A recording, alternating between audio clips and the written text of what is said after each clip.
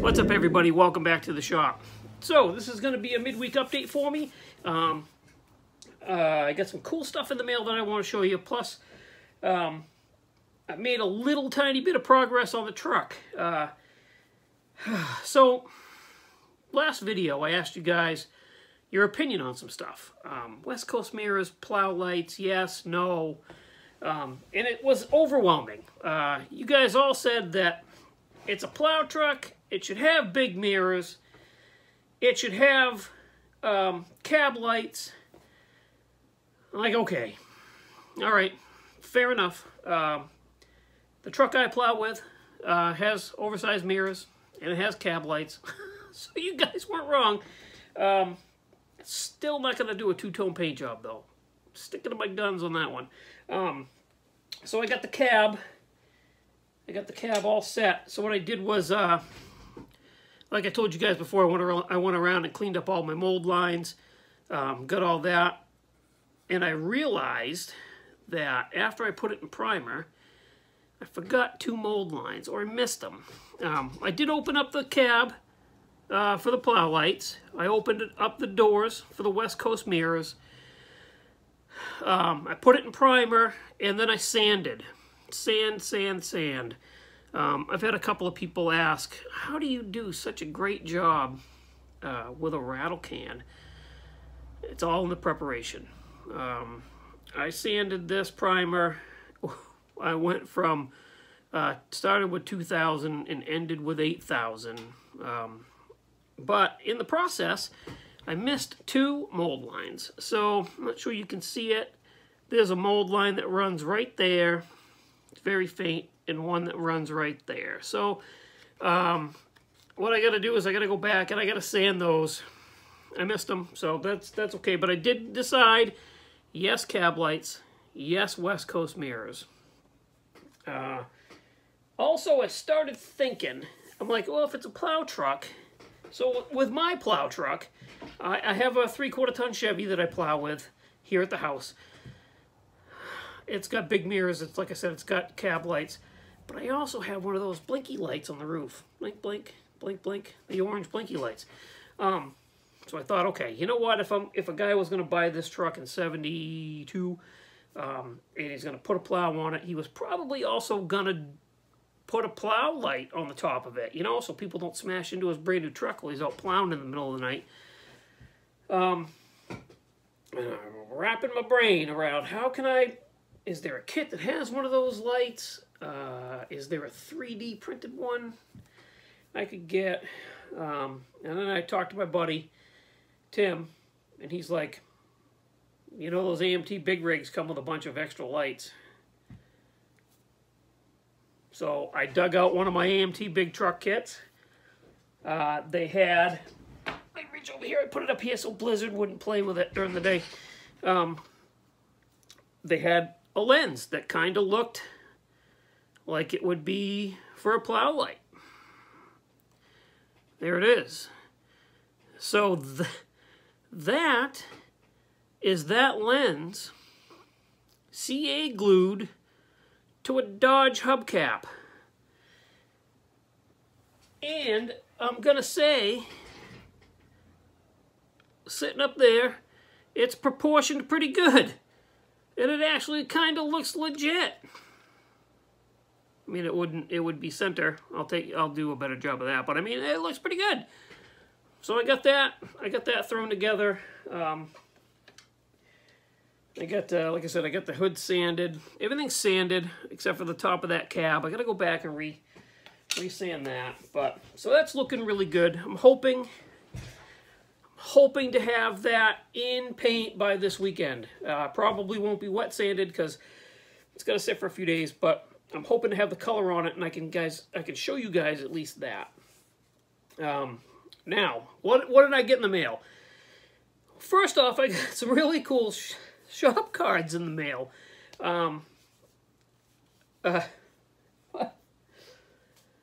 Okay, I'm gonna say Jeff from Jeff's Model Garage sent me this shop card, and I was just dying laughing when I saw it. This is a special edition card. There it is. it is. Oh my God. Concentrate on the little things, he says. Thank you, Jeff. That's amazing. He also sent shop cards over for Heather and Ryan, which is fantastic. Thanks, buddy. I appreciate that. And then, I was actually surprised to see this so quick. So, everybody's been snagging this kit up, or at least everybody that can get their hands on one. And I kind of missed the boat on it. I wasn't like super excited about it at first, and then I started thinking, I mean, you guys have seen the thumbnail, you know what the kit is. I thought, man, I probably should buy one of those, just for the simple fact that everybody else is getting them, and it's a brand new kit. It's like the first to hit the market, and I really should have one. I'm going to look for one. Nobody's got them. Nobody's got them, of course. But my friend Jeff Elliott kind of gave me a heads up on one place on eBay that I could find it. And I was lucky enough to snag one. And the thing showed up like within 3 days, which is fantastic. Fantastic. So here it is. I've got the Burt Myers Asphalt Modified. It's a combination. It's put out by Salvinos JR Models and Wes's Model Car Corner.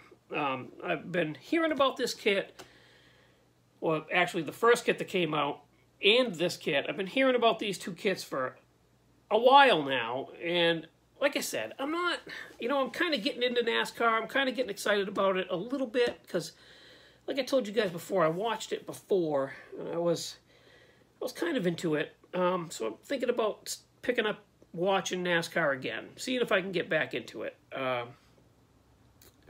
And building some more NASCAR-themed models. So, I mean, plus, it is a cool kit. So, I got this, and I figured, I already cracked it open and looked at it, and there's some really cool stuff in there, but it's not a lot. So, I thought, why not? Let's take a look inside of this kit and see what's in here. So, I'm going to flip the camera around, give you guys a quick view of this kit, and we'll go from there. So give me a second to switch stuff around, and I'll be right back. All right. That, for you guys, that was like a millisecond. For me, that was like 10 minutes of rearranging crap in this place. I really have to clean this bench up. But anyway, here we are. So let's take a look at this kit. This is really cool. Like I said, I already opened it up and looked at it. So there's not a super amount of stuff in here, but pretty cool. I'm going to try and keep the plastic bags in one piece so that I can actually put stuff back in it, because I'm going to be honest with you guys. I am probably not going to build this model right away because I have a list of stuff that I want to build beforehand. Plus, I kind of want to cheat a little bit and let some other folks build it and work the bugs out of it. Because where it's a brand new kit, I'm sure there's bugs. And then maybe I'll tackle it later on. So, it comes with 4 of these slicks. So there's no name on them, but I'm pretty sure this kit comes with Hoosier decals. So, you got 4 racing slicks, of course. I mean, why wouldn't you have 4 slicks on a asphalt modified? Glass, very small amount of glass that will stay in there. So there's a windscreen for one side. There's your rear spoiler for the other, right there. And then I believe this is a windshield post, if I remember correctly. There's a clear windshield post on this, I would imagine, so you can see other cars and not smash into things.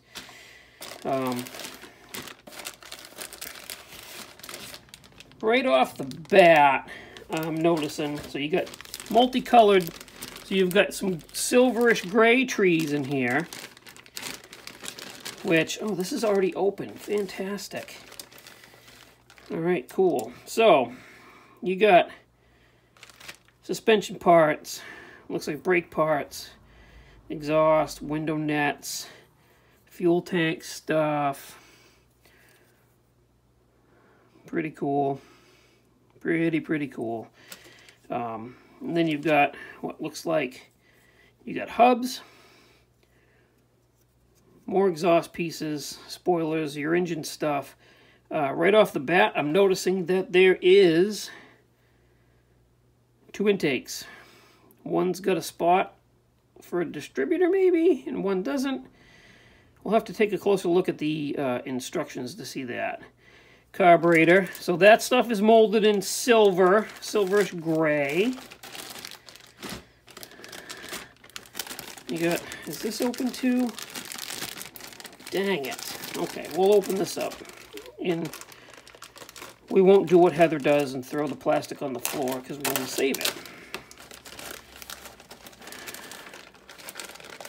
Alright. So you got your white trees. It's got your rims, air cleaner valve covers, suspension bars, bumpers, that kind of thing. Looks like interior tin work. Looks pretty cool. There's your body panels. Oh, look really nice. And there's your chassis. I mean, not much to it, but it seems like it's going to be kind of complicated. Decals. Cartograph decals. Those look really nice. Really nice. So that's cool. Those will be nice to go on. And then, instructions. The Salvino JR models instructions are always really good.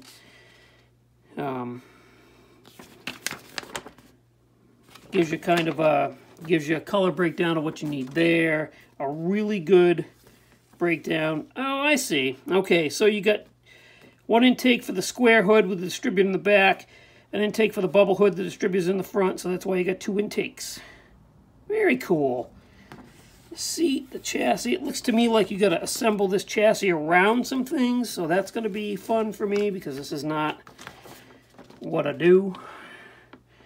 You don't normally do NASCAR stuff, so. But these directions look very well placed out, so you can see what you're doing. Well, I should be able to anyway. So yeah, really cool. Really cool. All right, guys, let me flip the camera back around, and we'll get on our way. Okay, we're back. So that was a really quick look at what's in the box and that. And like I said, there's not a super amount of stuff. I gotta repackage this up when we're done here. But it looks like a really decent kit, and it should be fun. Like I said, I think what I'm going to do is I'm going to put it on the back burner. I'm going to let a few other people build this. And let other... Boy, it sounds bad, but I'm going to let some other folks work the kinks out of this new kit and kind of learn from some other folks before I start it. I just don't want it to bog me down, and I want it to come out really nice. So, yeah, that's the game plan with that. So, thank you for watching. I know this is kind of a longer video, but I think it's worth it. We will get some paint on that truck this week or this weekend. I got a pretty busy weekend. I have my classic plastic model meeting on Saturday, and then I've got something lined up on Sunday that I'm not sure I can talk about yet, but I got plans. So, but either way, you'll see me this weekend for sure. So thanks for watching. Thanks for subscribing. If you haven't subscribed, please hit the subscription button, hit the bell, like, comment, do all that YouTubey stuff. It helps us grow. As always, if you'd like a shop card, or you'd like to send me some pictures of your builds, or you want to shoot the breeze about models, my email is always linked in the description of every video. I had a couple of people since the last video send me some emails with some pictures of some really cool stuff. And that is awesome. I love that stuff. I love to look at other people's builds and hear other people's stories. it's just fantastic, and it's what this hobby is about, supporting each other. So let's keep it going. Also, as always, go check out Mark at Hobby Nut Models. If it wasn't for Mark, I probably wouldn't have this plow truck to work on and show you guys how it comes out. Normally, when I do a build for Mark, it's just box stock to show you guys how it goes together. But I think I want to do this. I want to go a few steps beyond on this plow truck. I'm going to put some extra detail into it. I'm gonna wire the engine. I think I'm gonna like run hydraulic lines to the plow. I'm gonna do a little bit extra on this, just for the fun of it. So yeah, follow along with that. I keep following along with that, however you want to say it. I guess that's that. I'm pushing my limit on time, so I don't want to keep you guys too long.